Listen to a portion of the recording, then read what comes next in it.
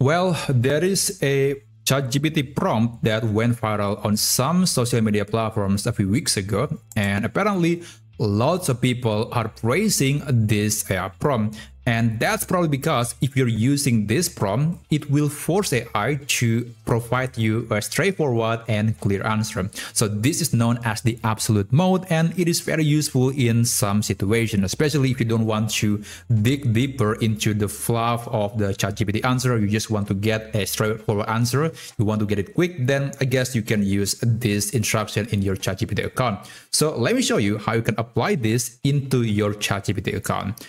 First, let's open ChatGPT, and you can also use the mobile app version of ChatGPT and click on your profile picture right here, go to personalization, and then you can insert the prompt right here. And don't worry, you can copy the prompt from the description down below. Let me just copy it and paste that into ChatGPT. Click save. And I'm going to refresh the page just to make sure that the instruction is actually being applied into my ChatGPT account. And there you go.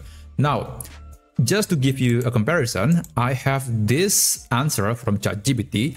I asked a question, how do I start a YouTube channel with just my phone? And this is the answer from ChatGPT. It is the typical ChatGPT answer with some emojis, bold text, there's also bullet points, and lots of white spaces. Overall, I would say it is useful, but for some people, it is very long. It has so many fluff, and it just has too many personality.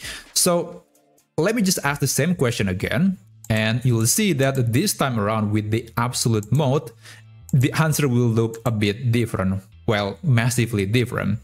Okay, it's just a straightforward answer. There's no emoji, there is not much white space. It's just a simple answer, and overall it still has the same core values or core messages as this version of the answer. So if you want to get an effective or clear answer from ChatGPT, then yeah, this prompt is definitely going to work, and I think it is very useful in some situations. Again, you can check the prompt in the description down below. So that's how you can force ChatGPT to provide you with a straightforward and clear answer.